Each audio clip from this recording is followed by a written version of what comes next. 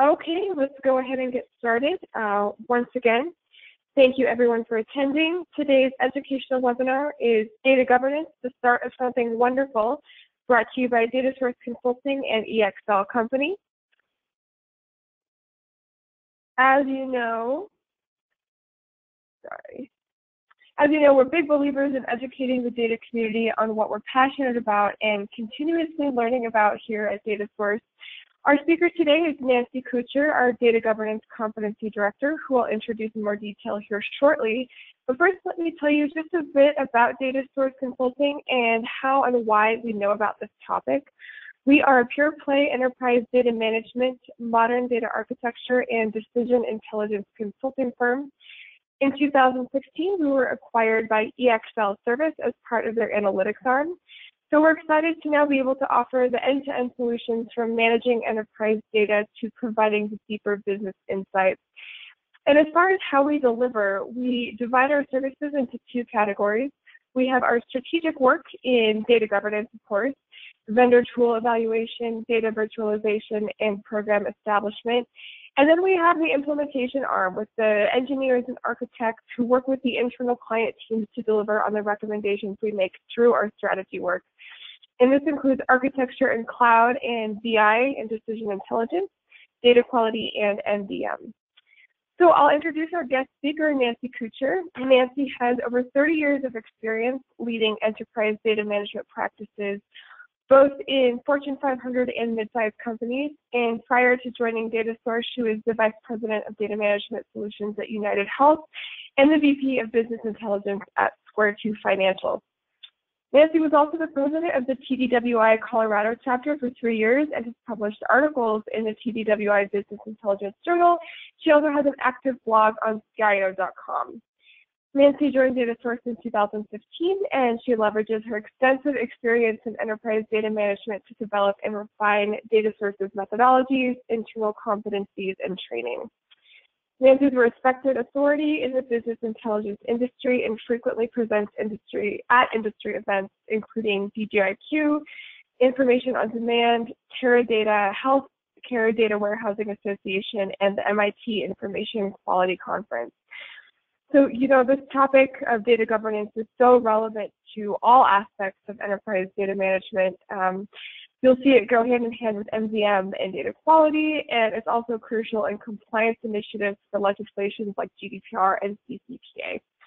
So again, thank you all so much for joining today. And I do want to mention that if you have questions during this presentation, you can utilize the questions field at the bottom of your GoToWebinar panel, and we'll address those in the Q&A during the last 10 to 15 minutes. So with that, I will hand it off to Nancy. Great, thank you, Allison. I appreciate the introduction. Hello, everyone, and thank you for joining us today. I'll start off by providing a very high-level definition of data governance that can be used for most data governance programs. It can be defined as the exercise of decision-making and authority for data-related matters, ensuring a proactive approach to managing data in support of your business strategies. A key word here is proactive, rather than being reactive. A good data governance program is designed to support business strategies and vision to ensure it continues to be viewed as adding value. Otherwise, it can be considered superfluous and become a candidate for reduced funding in future years. In the end, optimizing the value of data across the organization is the ultimate goal. Enterprise data management capabilities and initiatives become easier if data governance is in place and leveraged. I'll go through several of these to illustrate how data governance plays a role in so many areas. Without data governance in place, organizations would need to cobble together independent solutions and capabilities that may be redundant and inconsistent across the enterprise, creating silos of work, roles, and responsibilities that would be better off addressed at the enterprise level. This is why DAMA has put data governance in the center of the enterprise data management wheel. It's a foundational capability in so many ways. Here are the enterprise data management capabilities that I'll address in this particular presentation. Each one of these becomes easier to implement and especially easier to manage and monitor with a robust data governance operating model in place. They include metadata management, regulatory compliance. Regulations such as GDPR and CCPA have received a lot of attention lately. Master data management, data quality management, data lifecycle management, and overall enterprise data management encompassing things like modern data environments and data lakes.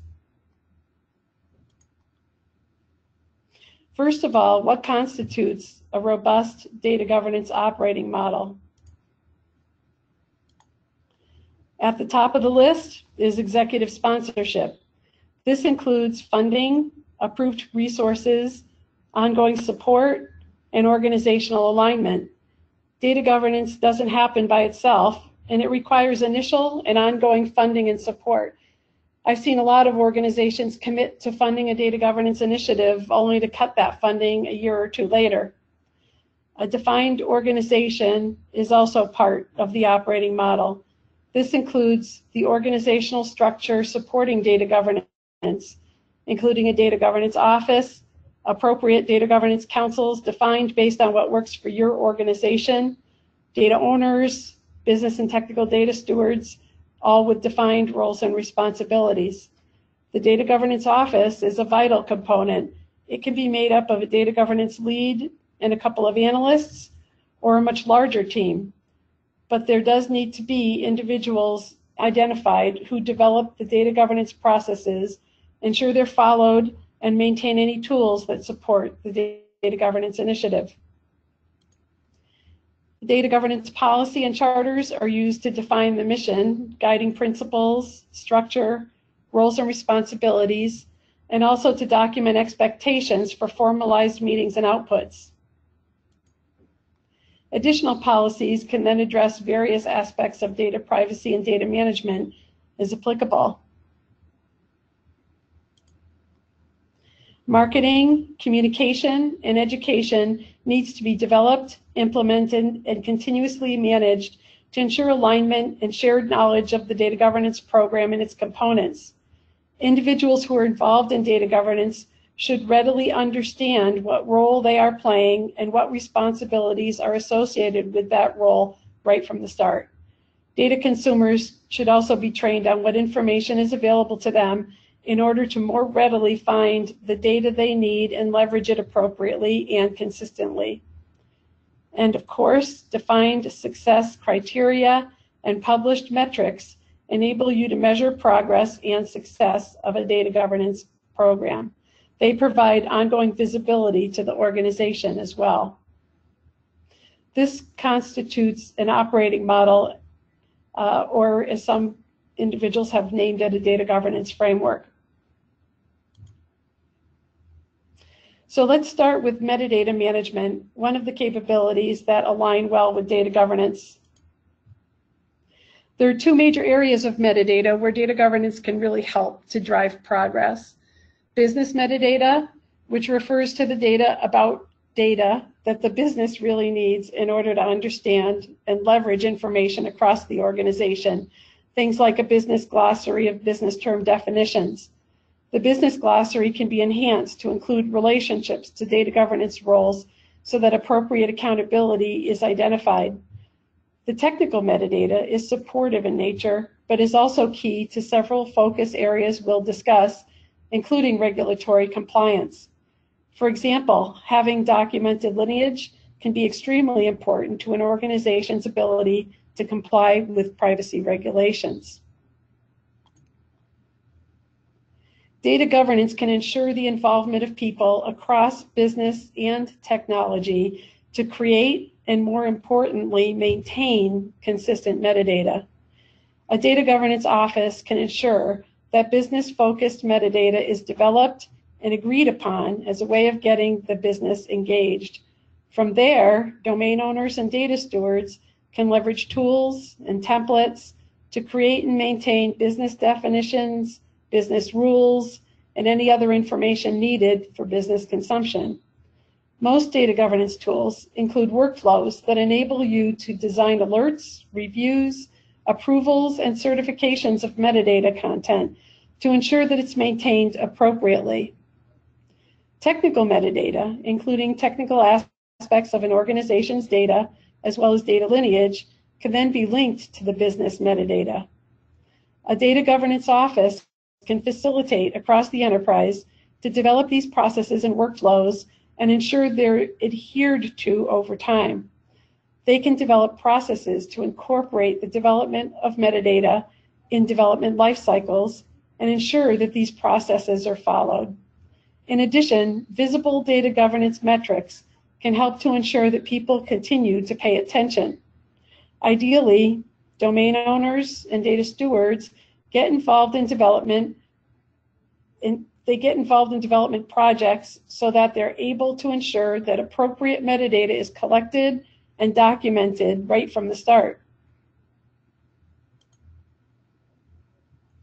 A process flow to develop content and update the business glossary is an example of something that a data governance office can create and provide. It can contain information on roles in the form of swim lanes. In this example, data consumers and producers, business data stewards, the data governance committee, and a data governance council are all involved in this process. Tasks, decisions, approval points, and tools all can be identified. These types of process flows can then readily be converted into a workflow in a data governance tool, thus getting all parties aligned and alerted at the right times. One of the pain points I hear most frequently from business users across organizations when it comes to metadata is, I just want to know what data is available, where it's located, and what it means. Business and technical metadata are meant to answer these questions. The key is to design data governance people, processes, and technologies to create and to maintain these on an ongoing basis. Regulatory compliance has become a huge motivator for enabling data governance in organizations. Data governance can support regulatory compliance in many ways. For example, incorporating policy development and policy management into an enterprise data governance program can be very beneficial and support enterprise compliance. Policies such as data and user classification, data access, and third-party data sharing, to name a few, are vital for various regulations. Many of these policies and supporting standards and procedures may exist in an organization today. Data governance can provide a support structure to ensure that gaps are filled, accountabilities are defined, processes to monitor adherence are defined and followed, and policies, standards, and procedures are managed and maintained on an ongoing basis. Data governance can help bring focus to the people, process, and technology aspects of regulatory compliance and leverage capabilities that are being developed already. Robust metadata solutions can also support many regulations since they can bring to light the data sets that exist today. GDPR and CCPA are the most recent examples of the increasing need for leveraging data governance to ensure compliance. And I'll describe both of these in a little bit. Getting a handle on where data resides and who's using it is becoming more and more challenging as a result of self-service capabilities, as well as the variety of data stores that may exist across an organization. And some of the capabilities that data governance enables can help support these needs.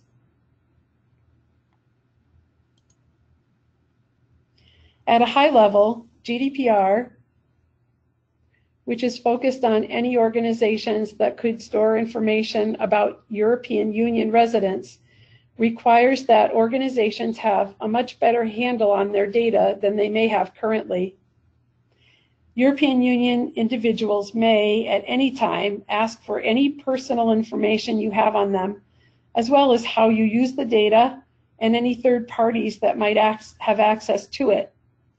They can ask that you pass along their data to another organization, or that you permanently get rid of this data. With the proliferation and duplication of data in various data silos, as well as data lakes that may not be that well documented, This is becoming more and more challenging. Many key points of GDPR strategically align to the goals of data governance. In general, these regulations make it vital that an organization be able to identify their data footprint and classify and hold people accountable for the quality, transparency, and knowledge around their data. GDPR requires that organizations identify and provide traceability as to which classes of data are flowing through which systems, reports, and business processes. This is also a key requirement of data governance and is delivered through data lineage and impact analysis. Another piece of GDPR refers to education of policies, controls, and usage rights. These capabilities can be delivered through data governance policy management, usage matrices, and a collaborative knowledge base. Like any new regulation, GDPR can be perceived as yet another regulatory hurdle, bringing with it additional costs and overhead. However, the vast majority of the regulation is truly something that should have been common sense for a long time. For example, most organizations began to assess and implement an enterprise data management framework more than a decade ago. Although many focused initially on the technology, most organizations today now understand that the business contribution is equally, if not the more important facet to ensuring good governance and regulatory controls. As such, GDPR can be perceived as an opportunity to develop or to validate the importance of data governance and data management. Having a strong data governance capability in place will also enable organizations to react more flexibly to future regulations, which I expect will be coming. CCPA is an example of one of these future regulations. It's slated to be effective at the beginning of 2020, but many organizations who may not have been worried about GDPR because it was related to European Union will need to pay more attention to CCPA, which is the California Consumer Protection Act.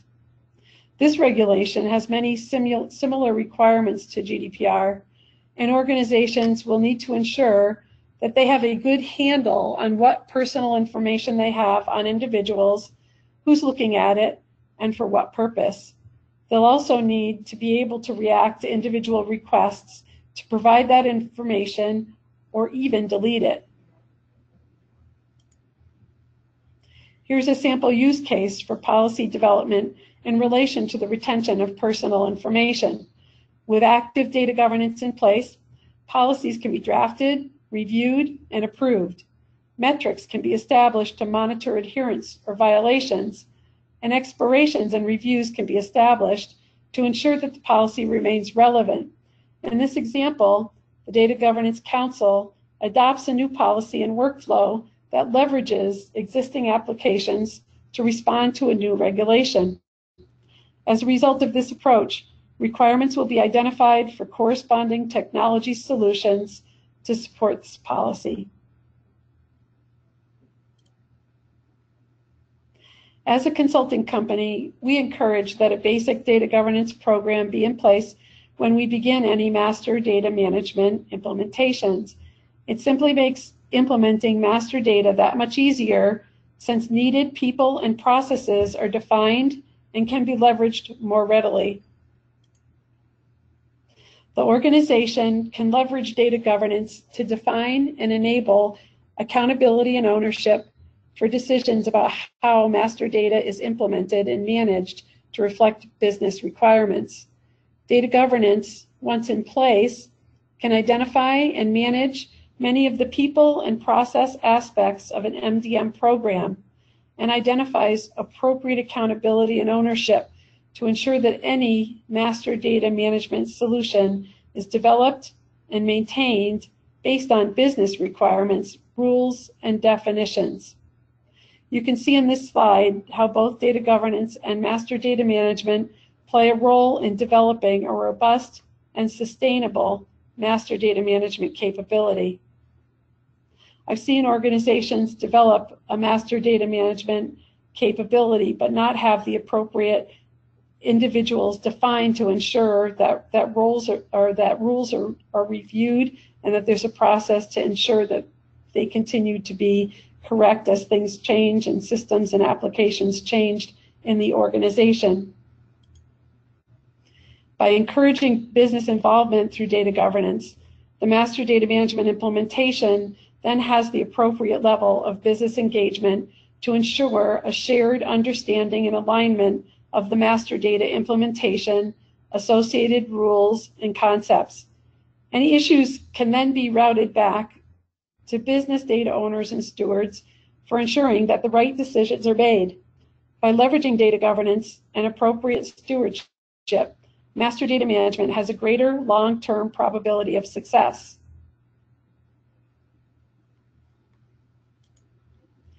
Data quality management is very similar to master data management in its need for business involvement and for stewards to provide decisions and direction. This is a typical data quality management process flow. You can see the tasks that can be managed by the business and technical data stewards throughout any data quality processes. Business data stewards provide the requirements and business rules, and technical data stewards can implement them through the appropriate technology. Data governance and data quality are the perfect union when it comes to ensuring you have a robust data quality management capability that results in data that the business can have confidence in.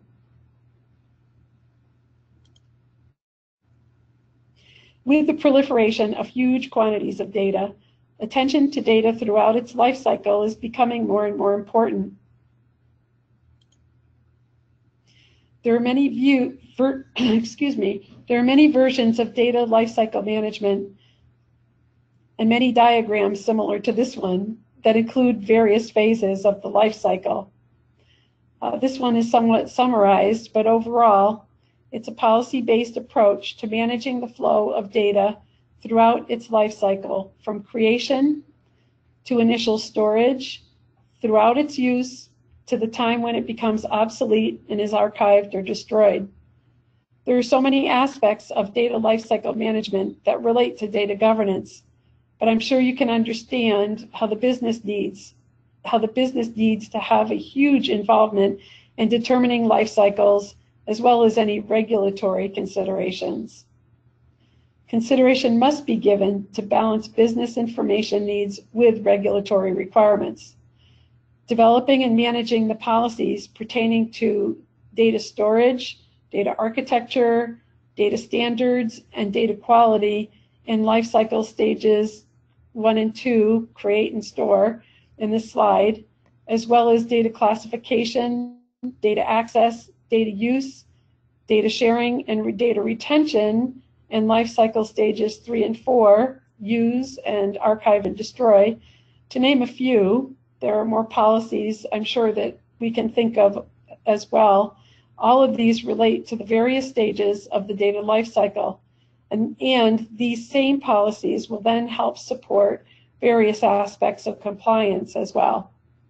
As you can see, a lot of areas of data governance, when done appropriately, can overlap and be leveraged across these capabilities. Finally, let's look at overall enterprise data management and how it relates to data governance. Data is proliferating. We all see that on a day-to-day basis. With more and more self-service analytics and self-service data management going on in organizations, data silos are also proliferating. Governance of data at an enterprise level is becoming increasingly important. The more data your organization deals with, the more challenging it becomes to figure out ownership, control, and management of any given bit of data. An enterprise-wide approach with intelligent data governance that includes people, process, and supporting technology can facilitate the approach. One of my favorite reasons for data governance is written at the top of this slide. Having data is good, but realizing value from data is great.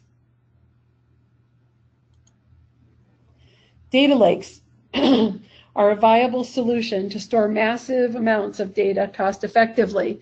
They're becoming more and more popular as the volumes of data increase that organizations want to have available and leverage.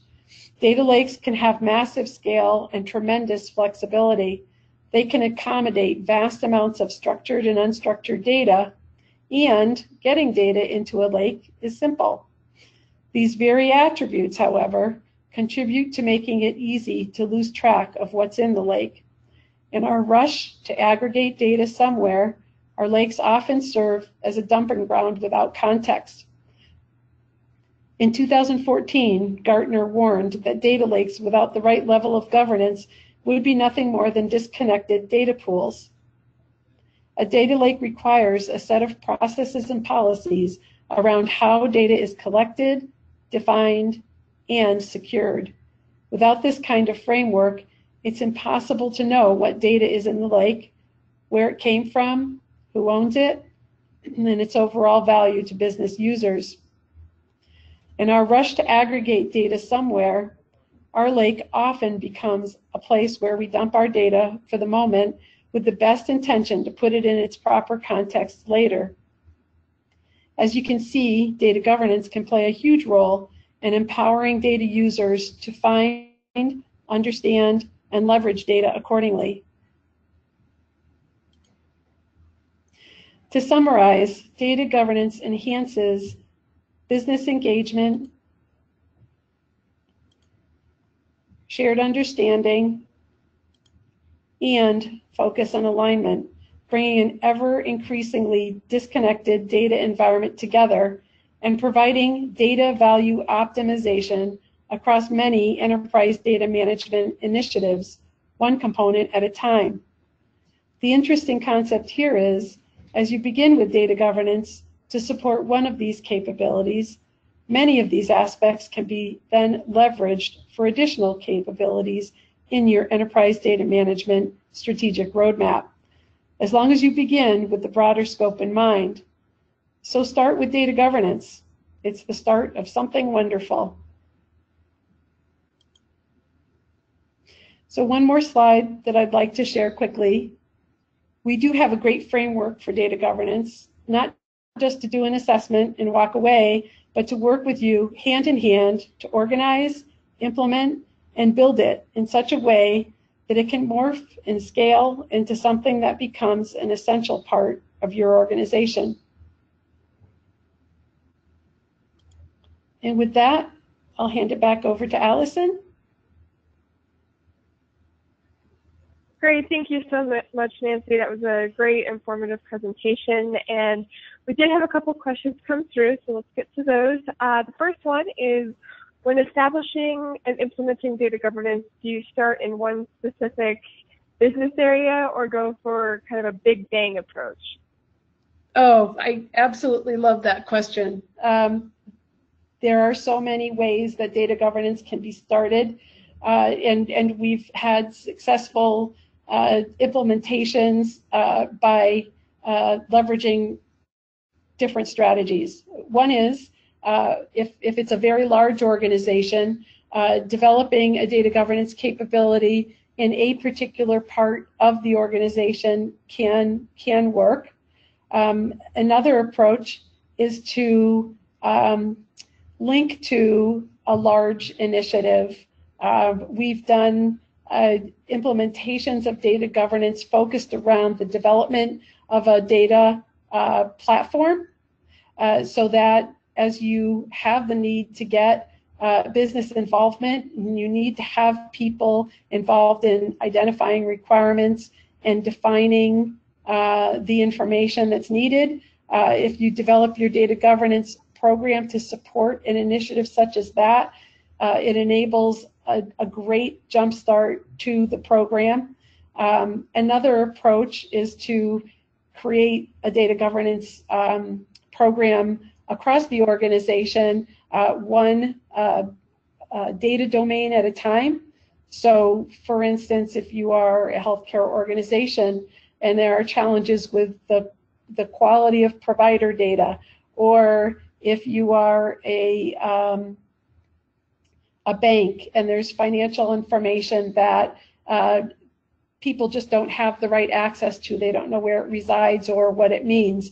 There are a lot of opportunities to identify a particular domain of data and start with that as well. So there are a lot of different options for beginning a data governance program. And a way or an approach that I've found to be the most successful, though, is to ensure linkage to something that has funding and that has a recognized need for some aspect of data governance. Great, thank you so much. That was a great answer. Second question is, what framework do you leverage to assess data management and data governance maturity? Oh, okay. Well, actually, we've developed a data governance maturity model ourselves that leverages 5 focus areas. The way that it's implemented is by leveraging a survey as well as interviews and pulling that information together to understand things like if there are existing aspects of data governance in an organization, is there structure, is there an organization, is there knowledge around that particular data governance implementation, how far have they gotten with having a charter or a mission around it, are there the level of the capabilities, and also looking at things like the culture of the organization. Is there a culture of leveraging data to make decisions? That's a key part of the maturity of an organization when it comes to data governance as well. This particular maturity model is something that we've provided to organizations, done the initial assessment, and then provided ongoing capability to redo that particular maturity assessment on a biannual or an annual basis, obviously with the goal of increasing the maturity of your governance in your organization over the course of time. All right, thank you, Nancy. One more here. If your company is affected by both GDPR and CCPA, will the same data governance approach work to ensure you're compliant with both? For the most part, yes. GDPR is a little bit more, has a little bit more requirements associated with it, and CCPA are slightly different, but from a data privacy perspective and the types of things that you would need to do to inventory where personal information resides, who uses it, how is it stored, can you identify all of the information for an individual so that you would be able to respond to individual requests. All of those things are consistent across both of those regulations. So we've got a defined approach on how to respond to these as far as inventorying, assessing risk, and defining what areas need to be addressed in order to comply with GDPR and or CCPA. So I guess overall, in the end, the similarities are enough to leverage, a single data governance approach for the most part. Okay, thank you so much. And that was it for questions. Could you go to the next slide, Nancy? Of course. Thank you. There you go.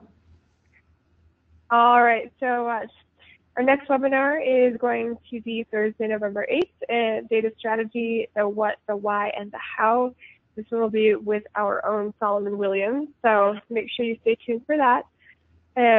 Just wanted to thank you all for coming. We'll let everybody go a little bit early this time. And Nancy, thank you so much for this presentation. If any of you do want to get in touch with Nancy and discuss this further, her contact information is here.